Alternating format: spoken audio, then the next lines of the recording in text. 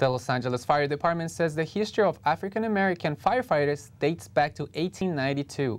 Brianna Ruffalo talks with a Los Angeles fire chief who's part of a change. Separate lives, segregated stations, and selfless service. Initially, I didn't want to become a firefighter. Having grown up in a fire service family and seeing some of the discriminatory or unfair practices that my dad went through. Chief Darrell Osby has made his mark as the first African-American fire chief for LA County Fire.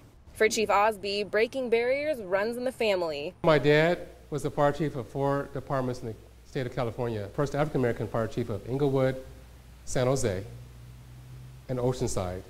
And he was the second African-American fire chief in the city of San Diego. The African-American Firefighter Museum says until 1956, stations were black or white only. And these men faced hate, intolerance, racial tensions, and segregation. As I stand here in the African-American Firefighter Museum, a fire station that when it was open was segregated, I'm humbled, somewhat saddened to think about some of the work conditions that those men went through. And if it wasn't for that courage, the odds are I probably wouldn't be standing here. Like smoke rising to the top, so is this California-born leader, with almost 30 years of service burning through race barriers and professional limits. It's a good feeling of seeing me as an African-American fire chief from the perspective of a young African-American male, because it gives them hope, it gives them a vision.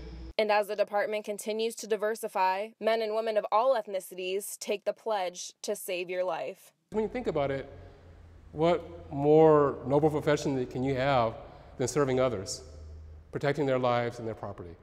I can't think of any other profession. And over 100 years of their bravery are buried in historic Fire Station 30.